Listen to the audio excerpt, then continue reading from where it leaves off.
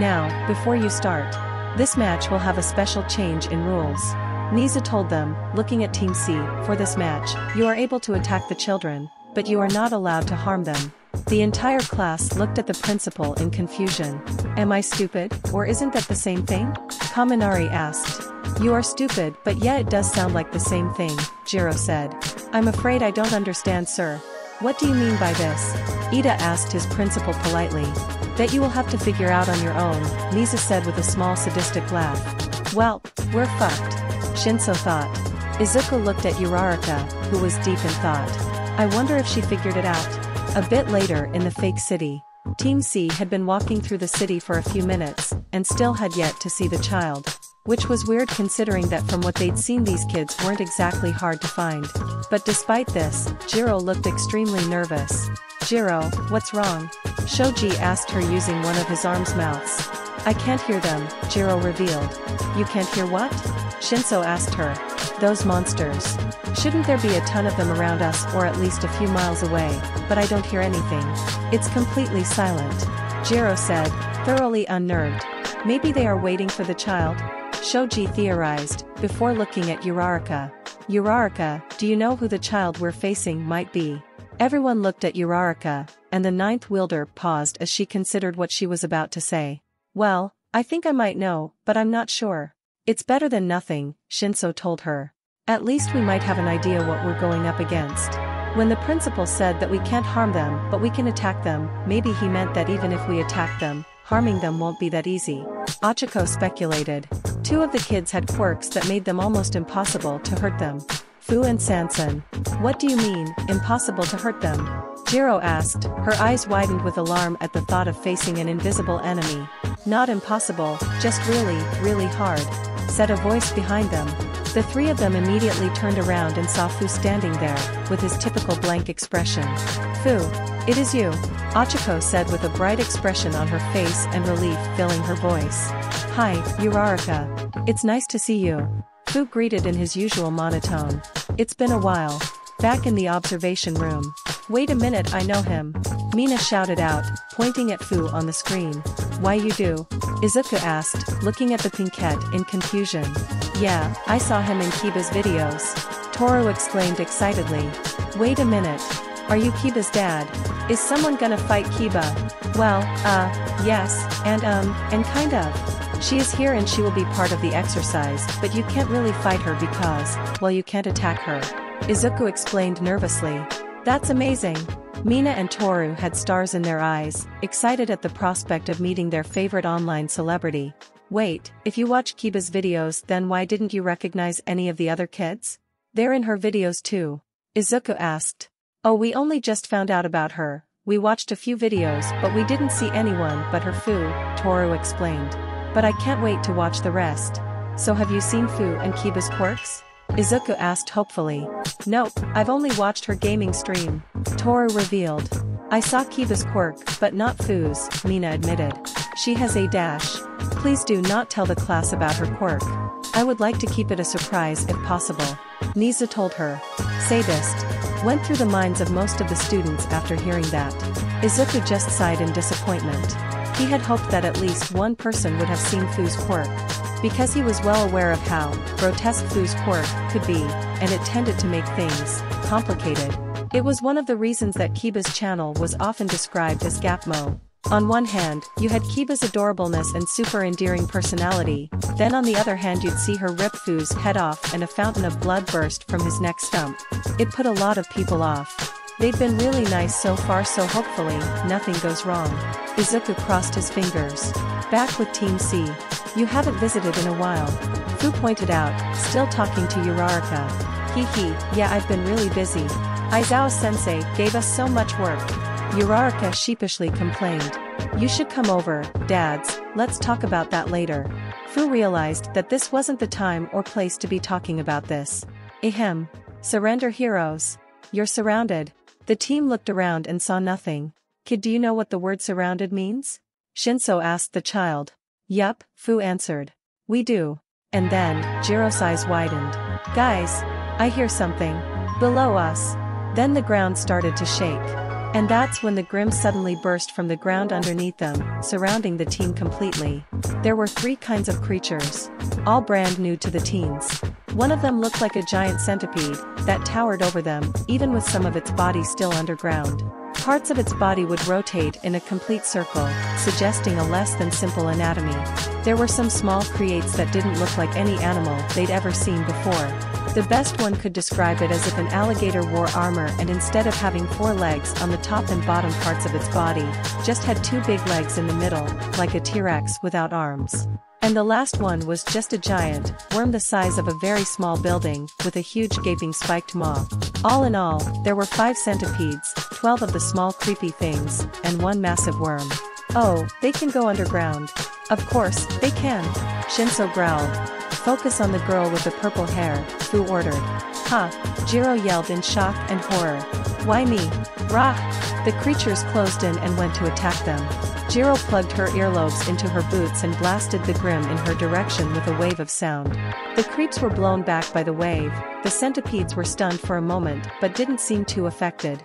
A centipede and 2 creeps charged at Jiro from behind, intent on attacking her. Shinso went forward and threw his capture tool around the 2 creeps, and slammed them into the centipede's moving blades where they were then eviscerated. Ochako jumped at the centipede head, and touched it, using her new ability to increase gravity, to cause the beast to crash onto the ground. Meteor kick. Uraraka charged up to 7% of 1 for all and came down on the centipede with an axe kick to the skull, crashing through the bone and into the soft black parts. As the Grimm faded away, 6 creeps ran at Jiro, 3 on both sides of her. Shoji charged in and knocked the 3 creeps away on her left, while Jiro blasted the 3 on her right with a sound wave. Why is he after me? Jiro shouted at Ochako, as the whole team grouped up. I don't know? It doesn't make any woe. Suddenly Ochako was grabbed by the leg by a large black tendril and dragged away from her teammates. This tendril came, not from the Grimm, but from Fu himself, his arm being completely covered in the inky black substance. Fu brought Ochako in front of him, holding upside down in front of his face. We haven't seen each other in a while, so allow me to induce Kyosei. Say hi. Suddenly the inky blackness overtook Fu's face and replaced it with a pure black one with white eyes and sharp teeth. Rah! Wah! Ochako was thrown away from the rest of her team by Fu's tentacle. Fu's body was then covered by Kyosei until the boy underneath could no longer be seen, and then he charged after Ochako, running on all 4s like an animal. Just when I thought he was a normal-looking kid, Shinso remarked. Back in the observation room. So is that his quirk? Shiro asked Izuku. No, the black inky stuff is actually another one of my kids, Izuku revealed. Wait, what? Shouted a good chunk of the class. That, black goop, is a kid? Kaminari's jaw was hanging. Yes, his name is Kyosei, and please don't call him black goop. Izuku sighed. He didn't blame him for calling Kyosei that. It wasn't the most flattering thing to call a child, but it wasn't inaccurate. Kyosei's quirk is called symbiote. His body is composed entirely of this black liquidy substance, which allows him to enter into people's bodies and form a bond with them, turning them into a host. This host will gain numerous physical advantages such as enhanced strength, speed, durability, etc., as well as the ability to use Kyosei's body itself as a weapon. Nizu explained, looking at the amazed faces of his students. However, this comes at a cost. While bonded, Kyosei will begin to feed one's internal organs until the host has died. It will also cause the host's emotions to become overwhelming, to the point where the host no longer knows how to handle them, which in theory would often result in the host going insane until they die. The looks of amazement that had been on the students' faces when they heard of Kyosei's benefits turned to horror and shock when they heard of the price. Wait. Then why does that kid have him? Sato was the first to ask the question that was now on everyone's minds. Well, I assume this Fu has a quirk that would negate the drawbacks of bonding with Kyosei. Alright. Momo asked, hoping she was correct.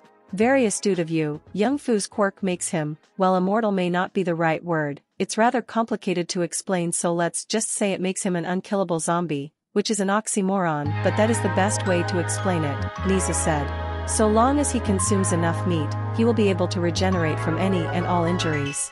He is unable to physically feel anything, and his emotions, while he still has them, are muted to a degree.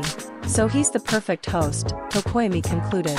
The class calmed down. For the most part, some of them were still a bit squeamish about the thought of someone's organs getting eaten. Why not give Kaiosei a host? Mina asked. I doubt it would be that simple, Todoroki responded. He said that Kaiosei feeds on the organs through the bonding process, implying that he needs to bond in order to survive. Very good, Mr. Todoroki. You are absolutely correct. Niza happily praised his student. Without a host, Kaiosei will die. Meaning that there was no other option than to find someone like Fu. There was a moment of silence as the class had to let that information sink in. Back with Team C, minus Ochako. The 3 remaining members of the team did their best to hold off the attacking Grim, but without Ochako there wasn't much damage they could do to them.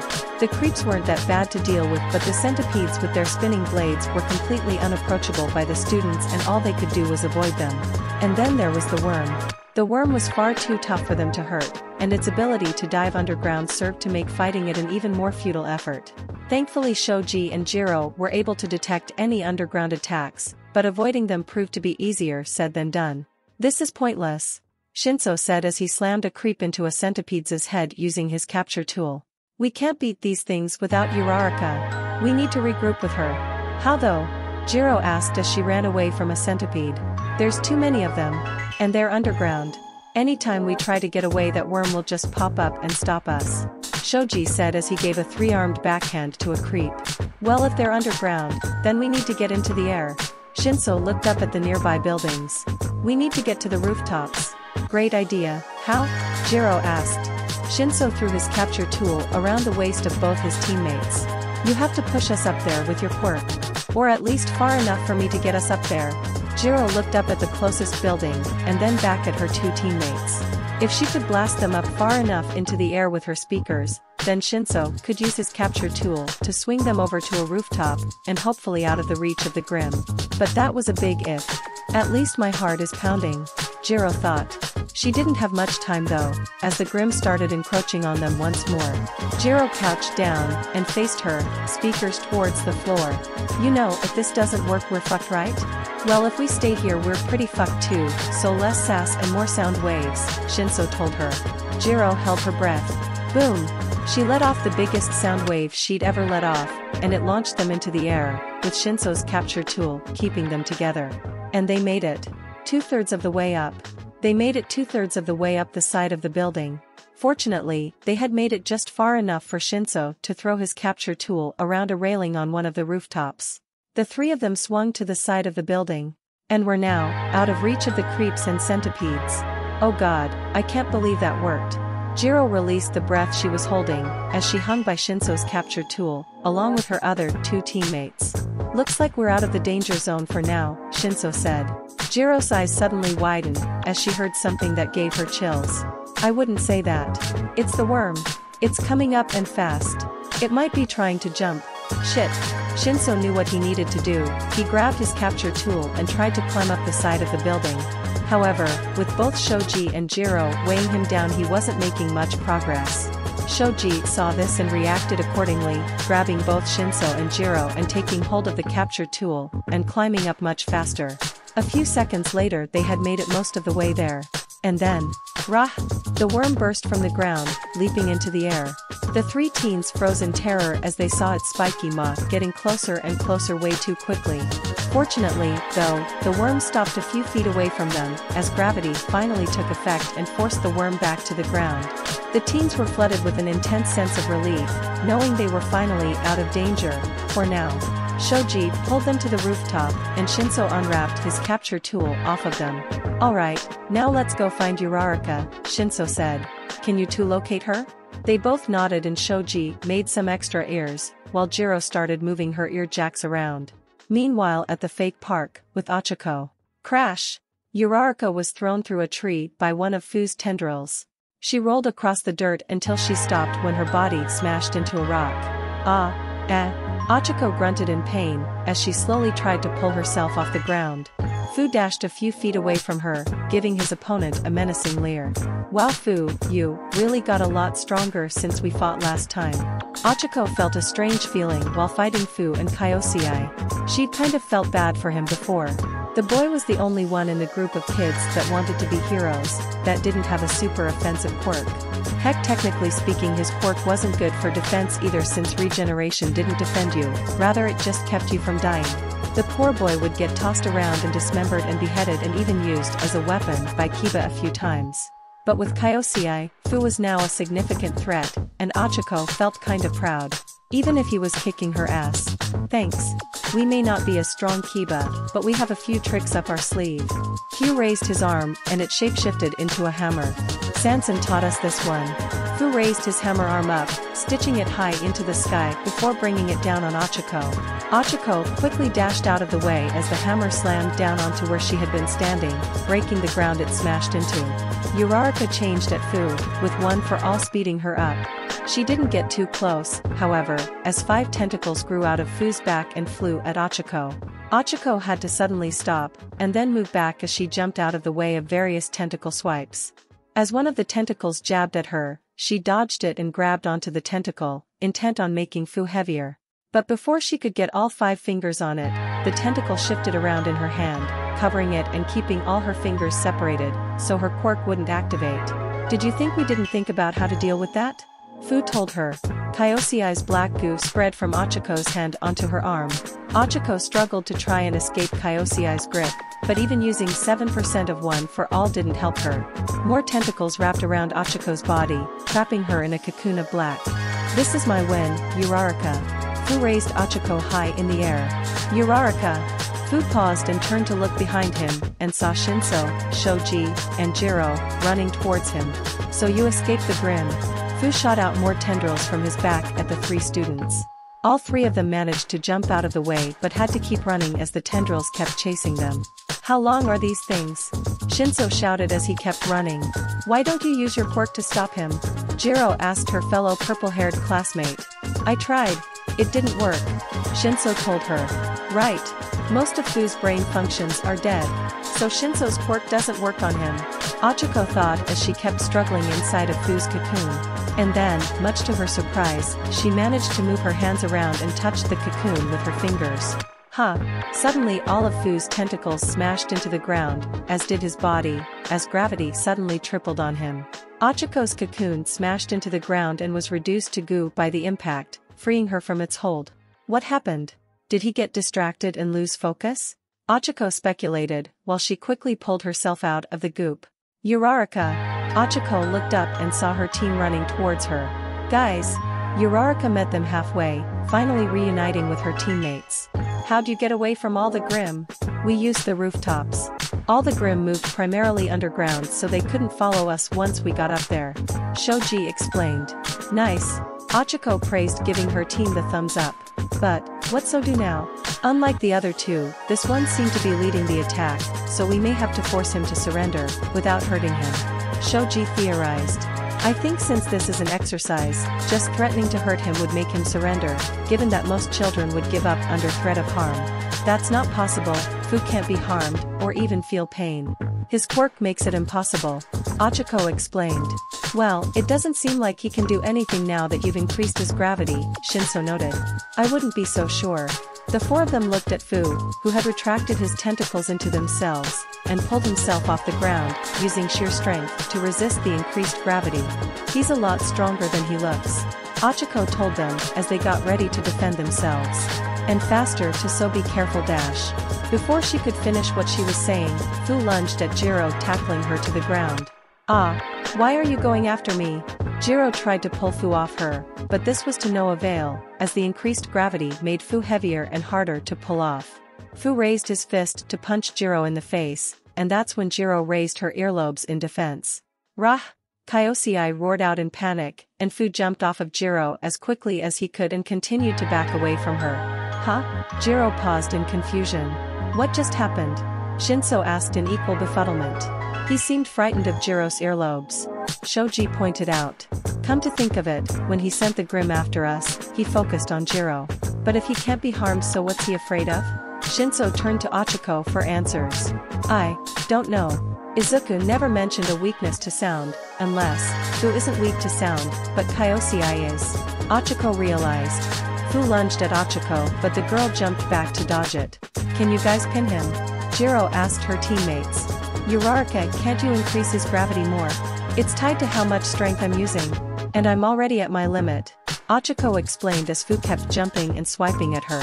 Shoji charged at Fu, tackling the boy and then wrapping him up in his arms as they rolled on the ground. In response, spikes grew from Fu's body and stabbed into Shoji. Ack! Shoji cried out in pain as he released his grip on the boy. Shinso threw out his capture tool at Fu, but the boy just ducked out of the way.